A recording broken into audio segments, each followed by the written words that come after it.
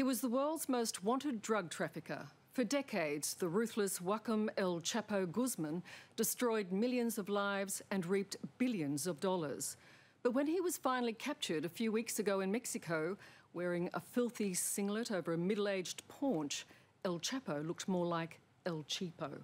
While law enforcement authorities rejoiced at his arrest, it's nowhere near mission accomplished in the war against drugs. Just the opposite. Business is booming. Record amounts of narcotics are still being smuggled around the world, including Australia. And El Chapo's Sinaloa cartel continues to rule with deadly force.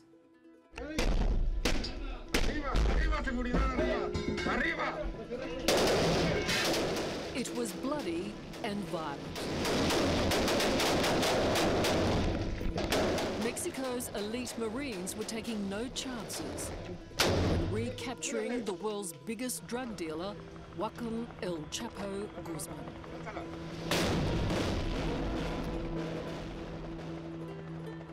But their war on drugs goes way beyond bringing down this kingpin.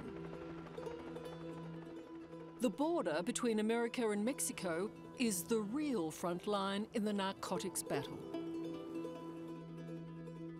These imposing fences, often built right through the middle of towns, appear totally impenetrable. But they're not. You just need to go underground to see why. A network of secret tunnels literally crisscross the two countries. Freeways built by El Chapo, where he plied his illegal trade.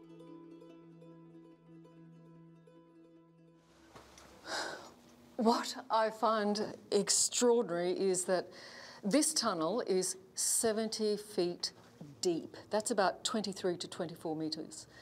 Mexico is that way, the United States is that way.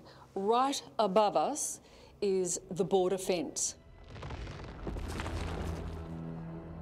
It is amazing that such a huge tunnel like this could be built like someone like El Chapo, right under the feet of authorities. You see the electrical wire in there. This is all original. This is just one of nearly 200 tunnels that have been detected so far by US authorities. And you can feel the air's changed. Yeah, it gets a little bit heavier further in you go, that's for sure. After 6 years with the San Diego Customs and Border Patrol in Southern California, Lance Lenore has seen his share of El Chapo tunnels. This is like the Cadillac tunnels right here. This is the top end. Yeah. This is the top end tunnel. Yeah. Tunnels can take up to 2 years to build and cost millions. But it's a small price compared with the billions of dollars of drugs shipped through here. I guess every time you shut another tunnel down, that's another slap to people like El Chapo. Considering the time and effort goes into constructing these things, yeah, that's a pretty big blow. That's 2 years, you know, of hard work down the drain. Yeah. And they got to go to plan B.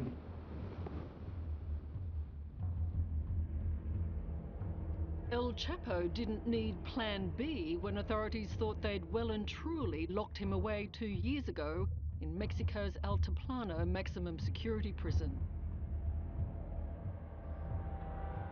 Last July, he simply got his tunnel men to engineer and dig him a daring escape. Prison cameras see El Chapo calmly walk to the shower block in the corner of the cell. 6 seconds later, he's gone. Into a ventilated tunnel already rigged with lights, he jumps on this motorbike bolted to rail tracks and disappears.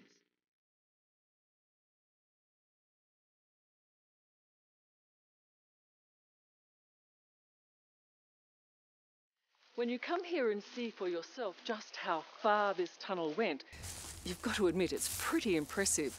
It started at the jail there, went all the way underneath these cornfields, right along here to this house nearly 2 kilometres away.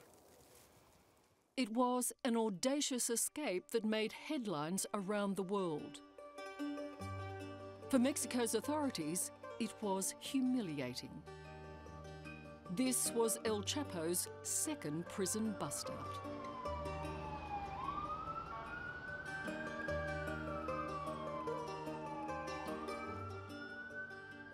He's the Houdini of the criminal world. Would you agree? Absolutely. The Sinaloa Cartel controls. Jim Dinkins, a former director of America's Homeland Security investigations, had been tracking the drug king for over a decade.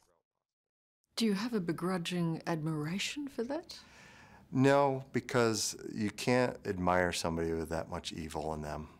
Is he evil? Is that what he is? Well, it's hard not to be evil if you're responsible for the deaths of hundreds of people.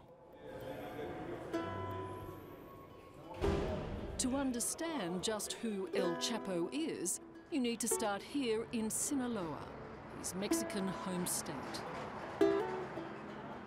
This place oozes drugs and drug money. El Chapo was born into poverty, but soon became the richest and most powerful drug lord in the world. His success made him a local hero. Wow. We've just offered marijuana to the patron saint. Pretty impressive. Is he smart? He's obviously smart in many ways. He's street smart. And he knows how to influence people.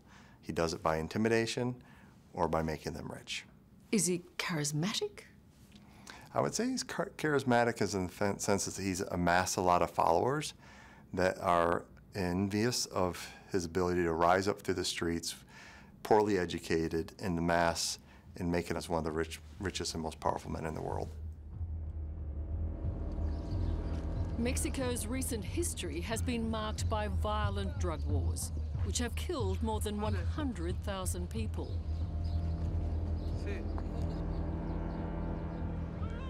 El Chapo's Sinaloa cartel is among the most vicious.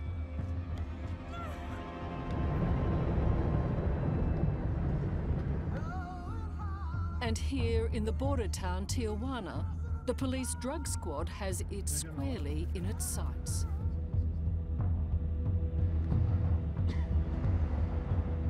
But enforcing the law is not easy when so many in the community are on the receiving end of bribes.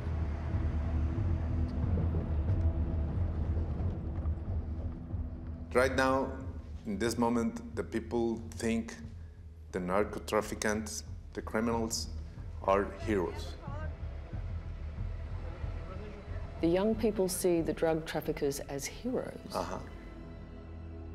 Former police chief Julian Lezeloa has been called Mexico's bravest man. 8 times he's been targeted by the drug cartels, and the last time, last year, they almost won. As he sat in a car, a gunman walked up and shot him at close range. It was 3 shots.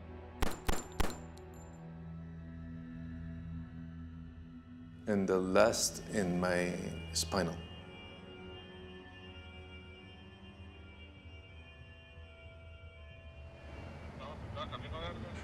In the streets of Tijuana, 6 drug cartels vie for dominance and the huge drug profits.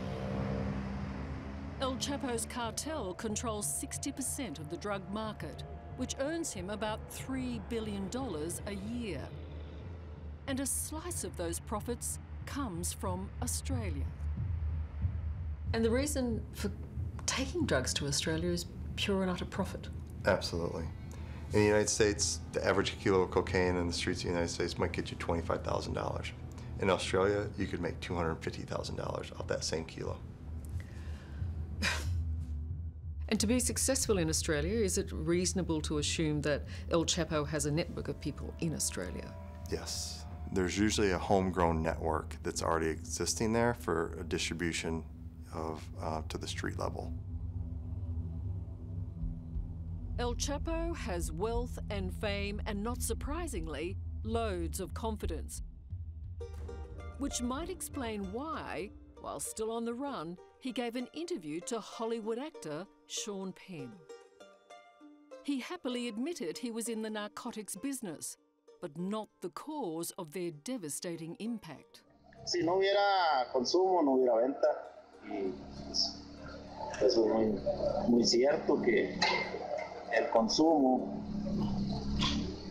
día con día es más grande, entonces hay venta y hay venta. El Chapo's flirtations with Hollywood proved to be part of his undoing. Mexican authorities were monitoring Sean Penn and his companion, Mexican actress Kate del Castillo. Reasonable to suspect that he thought he was invincible? Yes. You know, when he escaped the second time, I thought he'd keep his head down and be so grateful that he was out that we'd never hear from him again. But his ego, once again, and his greed just for power and for notoriety just overcome him.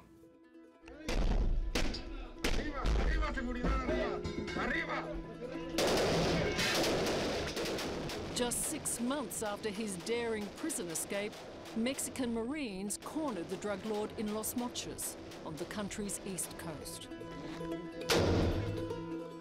El Chapo's last moments of freedom were violent.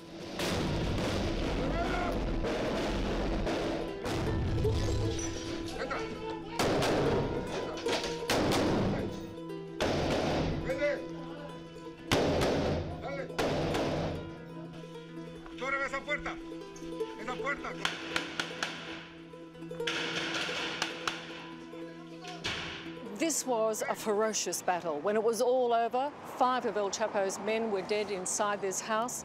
And even though El Chapo escaped through a tunnel and into the sewer system, he was finally nabbed in a stolen car trying to get out of town.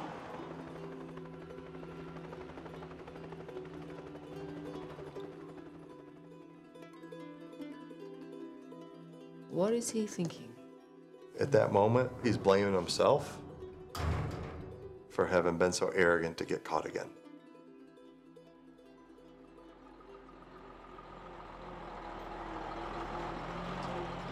El Chapo is now back behind bars in the same prison he escaped from. This time, security has been overhauled. Now, hundreds of police and military guard the jail. New cameras and motion sensors have been installed in his cell, and there are even dogs trained specifically to sniff out El Chapo's scent. It's some comfort to those whose lives he's devastated, including former police chief Julian Leizeloa. So you are paralyzed? Yes. That is a shocking price to pay. Is it worth it? Yes. Do you have a score to even then? Do you have to... You've got some unfinished business. No. It's not personal? No, this is not personal. It works. It's just work. Uh-huh. That is extraordinary. US authorities are seeking El Chapo's extradition. The hope is that he'll spend the rest of his life imprisoned in America.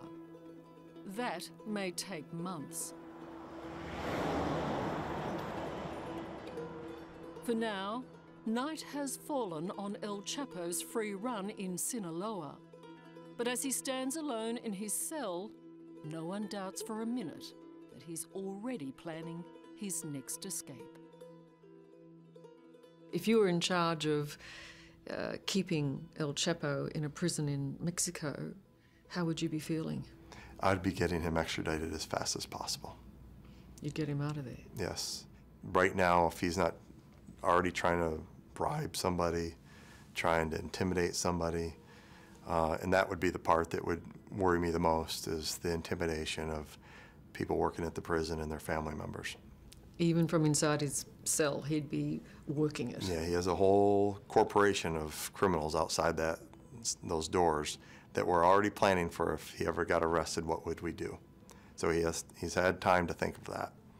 And I would want him out of my jail and out of my prison and out of my country as fast as possible.